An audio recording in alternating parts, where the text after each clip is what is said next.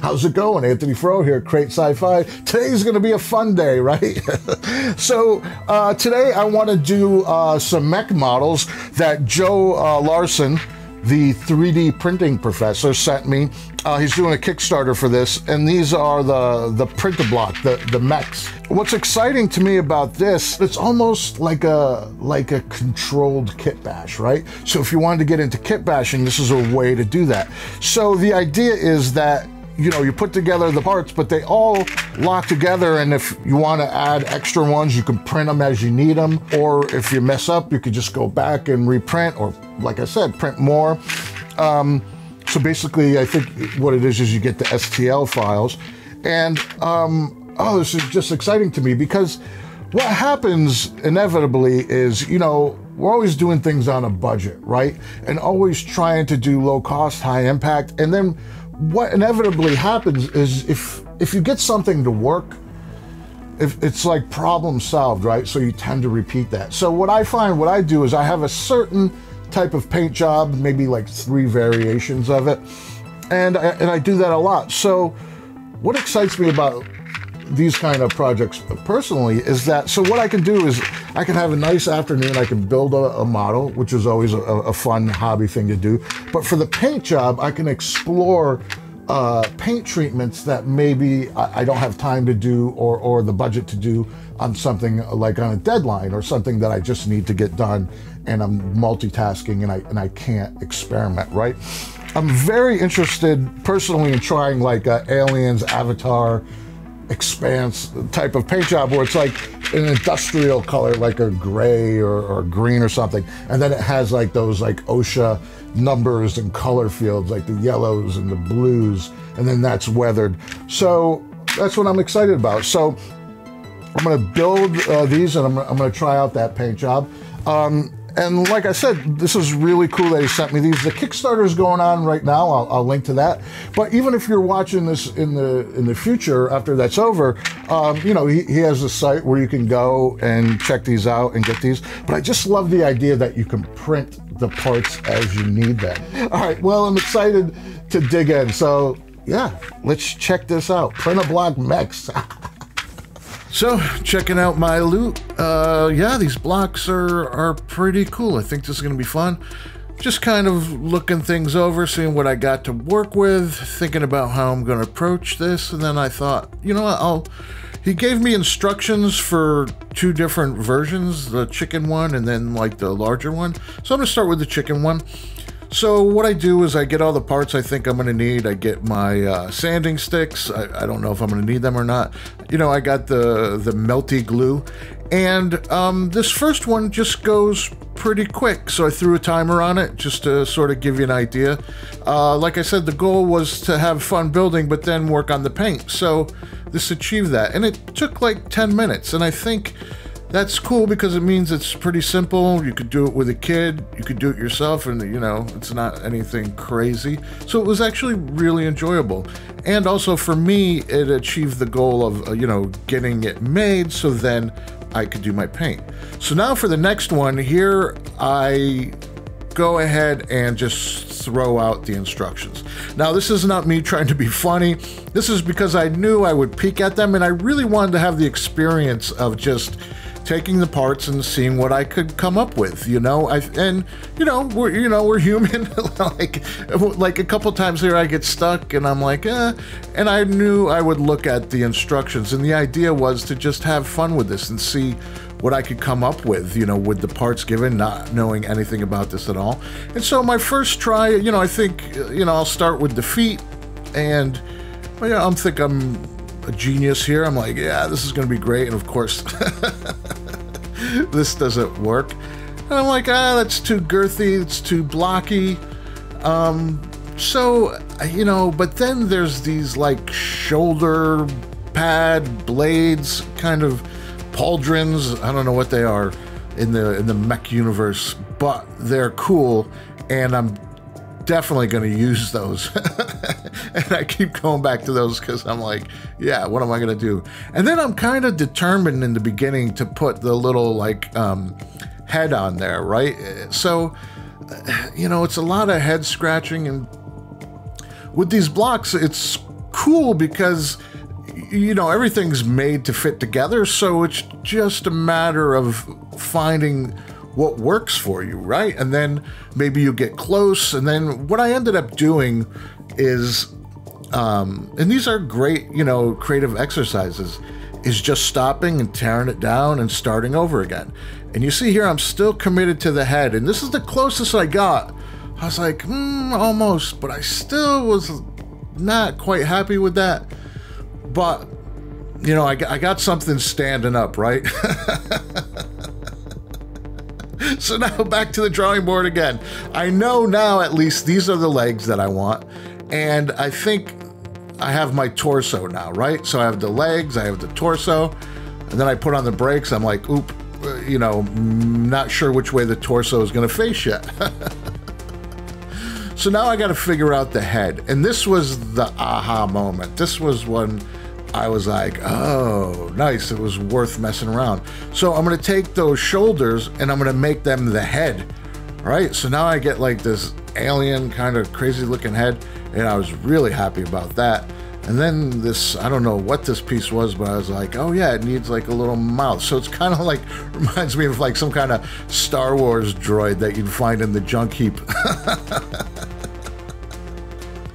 So now, you know, it's like you go across a certain threshold with this stuff, and you're like, oh, okay, this is it. And then you're sort of off to the races. So now I'm just finishing it up, putting the arms, and yeah, I'm really happy with that, because now it's like I created my own head. So yeah, I don't know, it's kind of like a chicken maybe. And there's the buddies are together, and I'm gonna hit this with a really heavy filler primer, because these are 3D printed, so it has those lines. So I do a heavy filler primer, and then I put this base coat on it.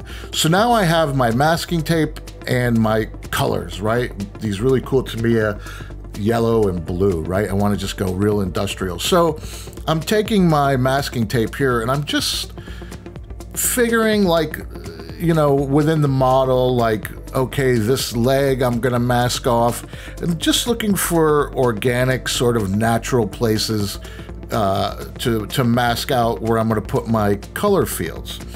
And, you know, this is totally up to you, you know, you just kind of go with it. I tend to just look for sort of natural seams within the piece.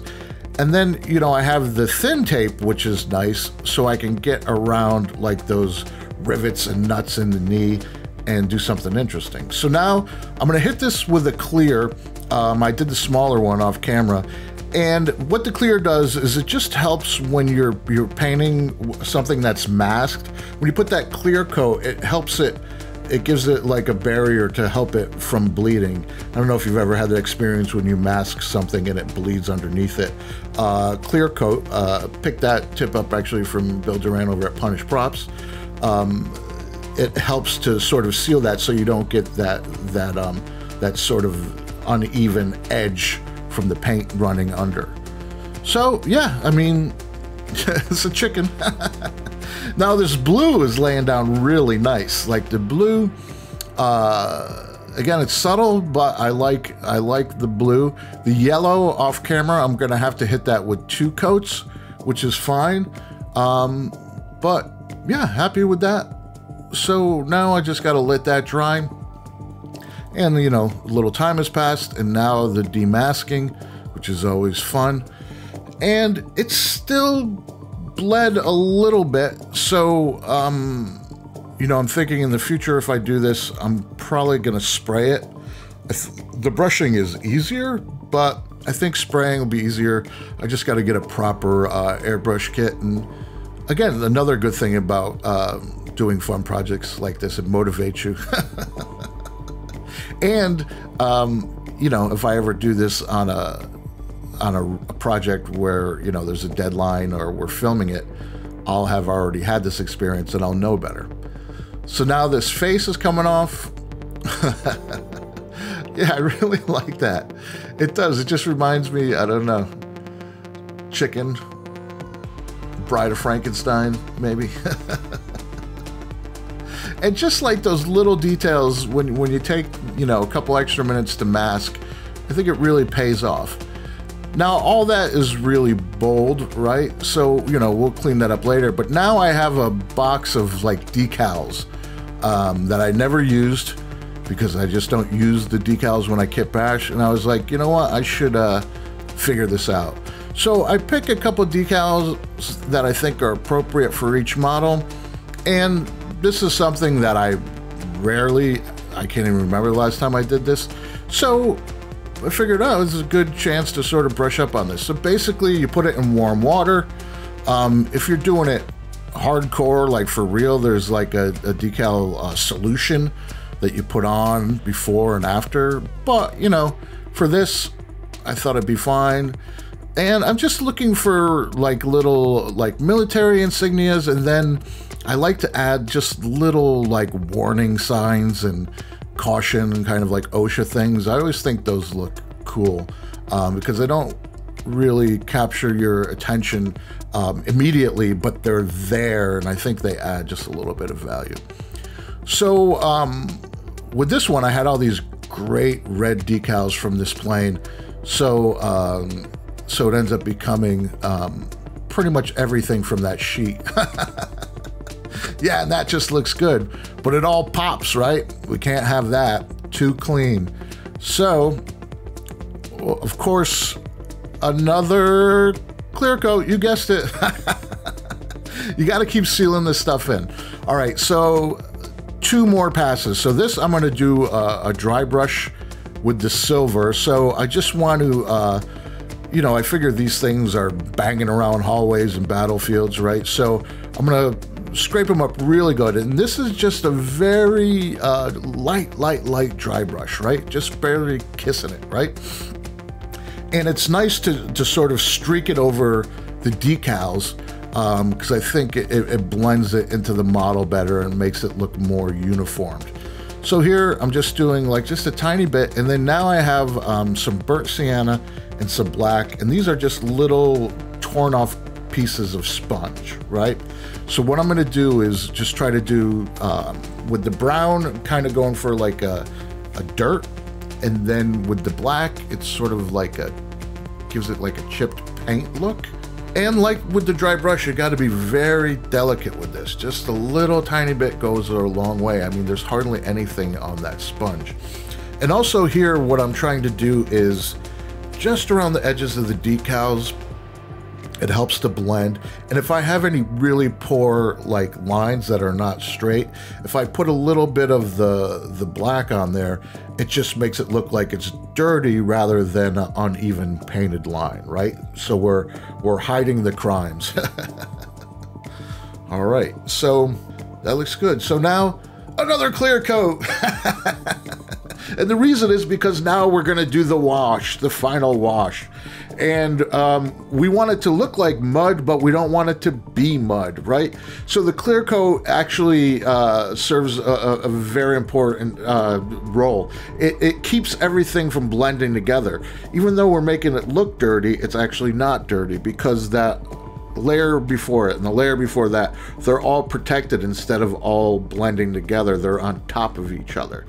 And you know, those decals now, they kind of look a little real to me now instead of just like a sticker. And yeah, that looks good. So now the final touch, just to bring it back to life a little and get that metallic, because we did do a sludge wash over the whole thing. It's kind of like dry brushing with the rub and buff, just a tiny bit of rub and buff on the edges. And then in this case, because they're mechs, like on the nuts and bolts and on the gun barrels, just that little bit of the rub and buff really makes it pop. And you know, over these metal knee joints and over the yellow paint, now it all comes together. And I know I'm gonna say it, one final clear coat, and that's it. And now the beauty shots. Look at these guys, they look like friends. The chicken and the stubby. Really cool. And just that, right? That decal is just a little something that adds value. Yeah, but I like that guy. Yeah, that was cool. I think they look good together in the same universe. Yeah, that was a lot of fun, right? Stepped out of my comfort zone a little, tried a new paint treatment. Same weathering I usually do. I know for a few of you it's too much, but it's the way I like it.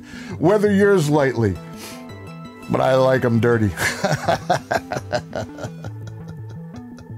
So thanks to JOE Larson, the 3D printing professor, for sharing this kit with me. Like I said, there'll be links in the description to find out more about these. But yeah, it was a lot of fun. And what's cool is to, you know, have a fun afternoon of building. These were pretty simple to build, but I sort of exercised my brain by trying a different paint scheme. And I think I will do that in the future. The thing I learned from this was that brushing it doesn't really give me a nice crisp line. So if I do this type of color field on a prop or a set, I'll spray it. And I think that'll be better. So had fun and learned something. Well, as always, I hope you found this video useful. Please like, share, subscribe, leave a comment. Love to read the comments. And be sure to check out the merch shop. I'm wearing a Space Goose shirt, practicing what I preach. Buying something from the merch shop really helps support the channel. This is the guy who does those spaceships from like household items, shampoo bottles and egg beaters and crazy stuff. This is a sriracha bottle. He inspired my spaceship, supermarket spaceship build. So I'm saying thanks to him. Practicing what I preach. But just remember, I'm just here to help make sci-fi.